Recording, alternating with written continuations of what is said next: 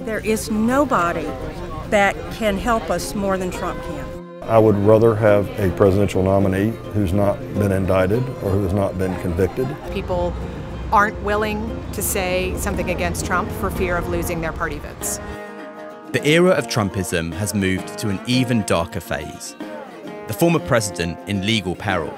I am willing to go to jail if that's what it takes. And yet, he still remains the leading Republican candidate for next year's presidential elections. The conservative movement is split between a majority loyal to Trump Let's go, Donald Trump! and a minority looking for a way out. Would you vote for Trump in a general election? I don't know. And with the party in disarray, what will the consequences be as we enter election season? This is President Trump's party. Yep, thank you. We've come to South Carolina, one of the early voting primary states, where polls say Trump holds a commanding lead. We're heading out to meet some people at the Greenville County GOP, which is the largest Republican party in the whole of South Carolina, and it's been taken over by a far-right Trumpist insurgency. Its state executive committeeman is Jeff Davis, who openly expresses disdain for so-called rhinos. Everett Hadley, rhino, censure me. Meaning Republican in name only. Oliver. Hey. Jeff Davis. How you doing? Glad you're here. South Carolina, Trump country. It is Trump country. They're reporting South Carolina is between, what, Teflon and titanium as in regards to Trump. So. Which one is it? I feel like titanium is a bit stronger than Teflon. I think it would be titanium. Though. Yeah. So. Have you got a photograph of the two of you together? Yeah. You got the picture with Donald Trump in the rally on March 3rd? So she actually was more excited because Laura Trump was there. So she's more into the fashion than what the ladies do. So I was a fan of Donald Trump from the book, The Art of the Deal. Olga's more of a fan of Donald Trump from what was his The Apprentice. Although the Republican primary hasn't even started yet, most people here express an undying loyalty to one man and to the many conspiracy theories that surround his candidacy. There is nobody, in my mind, there is nobody that can help us more than Trump can. I do wish the Republican candidates would just get behind him. Have you read any of the indictments? Yeah. I have not read it personally. I have gotten my information from different news sources, a number of different news sources. My favorite is Real America's Voice. That's my favorite. A lot of people were quite disturbed by that, all around the world, also here. Disturbed that he's indicted? Disturbed that he still has that level of support despite all of these indictments. Well, because these indictments, there's nothing in any of these indictments. They're indicting him on things that are perfectly legal. You told him to find him some votes. That's what you told him, wasn't it? Oh, fine. He can say that. I mean, he can. So he what? Say make up votes. He didn't say make up votes. Falsify votes. votes. He said find some votes. Check this thing out. So I watched a clip from The Patriot last night, and I found out where "hold the line" comes from. So that's our new expression. We're holding the line. They're beautiful. Are they functional? Of course they are. So you haven't listened to that tape or read any of the indictments or anything? No, because there's no benefit to me, because the people who are behind it are people I don't trust. I don't think he's a criminal. I don't think he would hurt our country. Being attacked by your political adversaries is not unusual. I mean, it happened to Nelson Mandela, it happened to Martin Luther King, it happened to Gandhi. A lot of people in the country find it quite chilling. They find it pretty scary. Well, I'm sure they're all Democrats and rhinos. so, what do you expect? Yeah. You're asking questions based on a false premise. So, what is it that you really want? Me? Yeah. I just want to ask questions. Do you want the truth? Yeah, sure. You do. Okay. Yeah, well, I want to hear what you guys think. So yeah. you know who is the truth? There is one person that is the truth. Mm-hmm. It's Jesus. Okay. Who said that? Okay. Put down. Some here are sympathetic to the far-right wing of the state Republican Party, a local freedom caucus, which has pushed some of the harshest local legislation in the country. I'll ask you very specifically about one piece of legislation that a number of people in that caucus backed, which is changes to abortion laws here. And the idea that women who get abortions should be prosecuted for homicide and could face the death penalty. Is that something that you supported? I do support that. I support it in the sense of I think we ought to have, I would like to see South Carolina as the most conservative state in the nation. So you would support the death penalty for a woman who took an abortion? I don't know how it would be implemented, quite frankly. That's totalitarianism. That's going beyond really anything that exists inside the sort of regular parameters of any democratic state. That's totalitarianism. I think people have a choice. You have a choice to practice safe sex and the such, so you have a choice, initially. And Donald Trump is the only candidate running for president who you believe will embody those sorts of extremes? I think Donald Trump, I hate to say those extremes, I think what Donald Trump is willing to do is actually speak out against the establishment.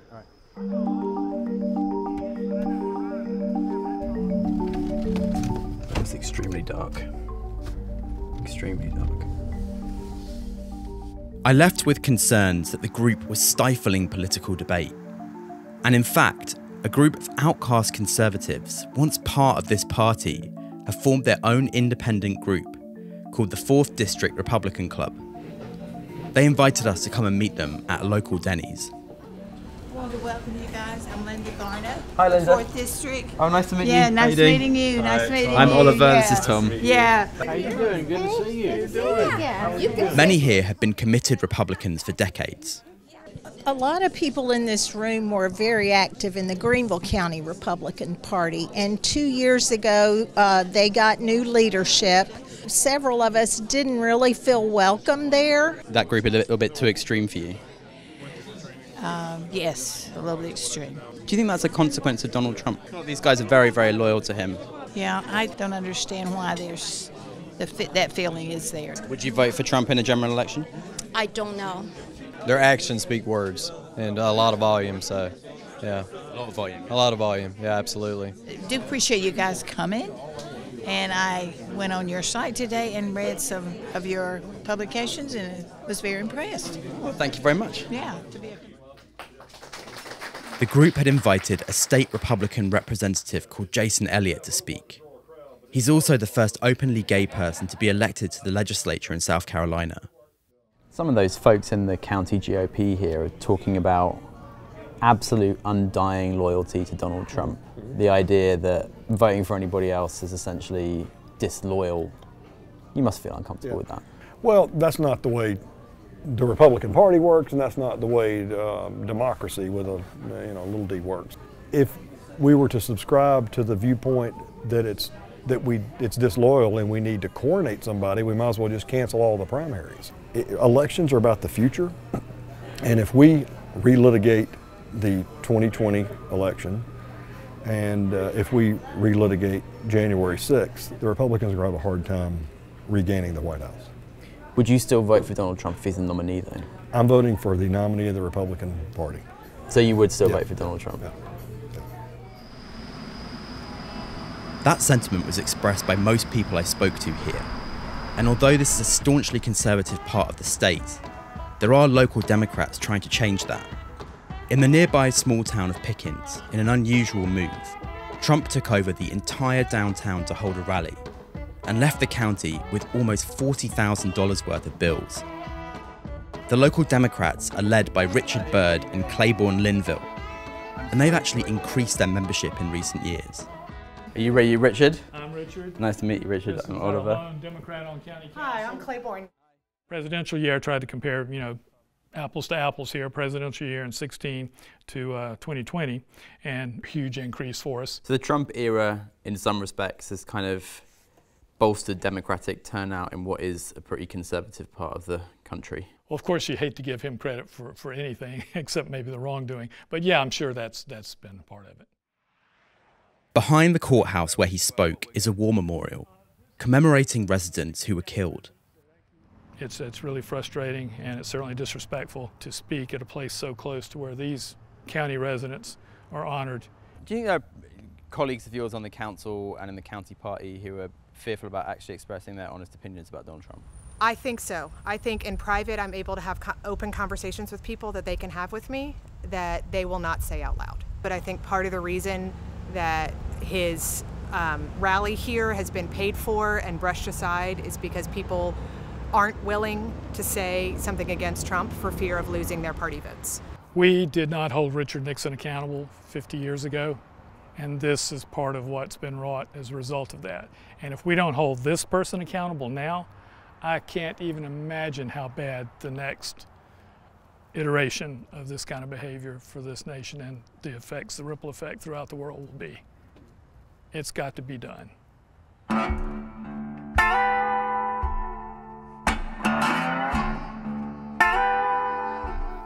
My last stop was a drive down to Charleston for a rally with Donald Trump.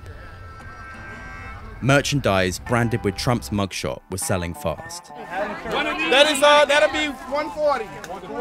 Come on, all shirts are $10, y'all. Medium, come on, honey, you act like you buying a car. The Republican Congresswoman Marjorie Taylor Greene has become a superstar at these events now, which are no longer really about the party, but about one man and the political and legal chaos that surrounds him. And she, like Trump, is claiming this primary is already over. Just wanted to ask you, some reports saying that you're encouraging the rest of the Republican presidential primary field to drop out the race. Is that right?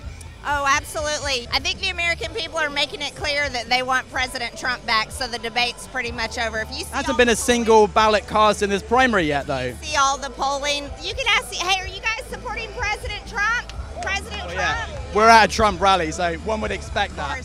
Basically your position that this party is Trump's party, there's no room for debate, no room for discussion. This is President Trump's party. Yep, thank you. That's my president! Yeah! Let's go Donald Trump! But we're going to win that primary big. You know, we won the state twice by record numbers. It's not really my job as a journalist to predict the outcome of elections, but during my time in South Carolina, I've seen very little evidence that anybody else has much of a chance of securing the nomination here. A lot of people are now saying the Republican Party has essentially become a cult personality around Donald Trump. It's becoming increasingly hard to find any evidence to suggest to the contrary. Thank you, South Carolina. Thank you. Thank you very much, everybody. See you soon. Get out and